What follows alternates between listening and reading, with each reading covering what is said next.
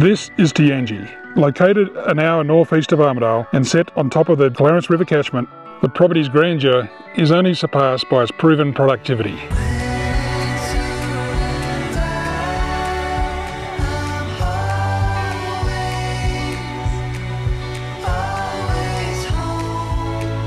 It's the middle of winter now, and just look at the job it's doing with this magnificent herd of Herefords.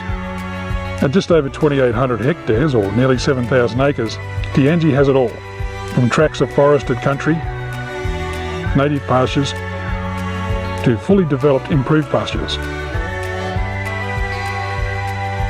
Infrastructure is sound. 3 dwellings, including a 5-bedroom homestead with magnificent views over the property, machinery sheds, wool shed, stockyards and excellent fencing.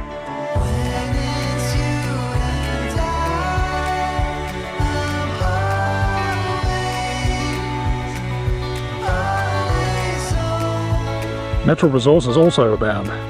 There is an abundance of water storage and reticulation. Dams are supported by a pump and tanks, and 3 named creeks and other gullies. Rainfall is over 900 millimetres per annum.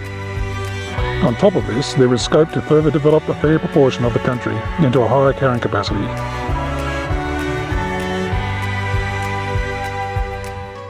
Te-Angie is an outstanding New England property for all these reasons and more. But don't take my word for it. Come and have a look for yourself. I'm Graham McDougall, and I'd love to show you around Te-Angie.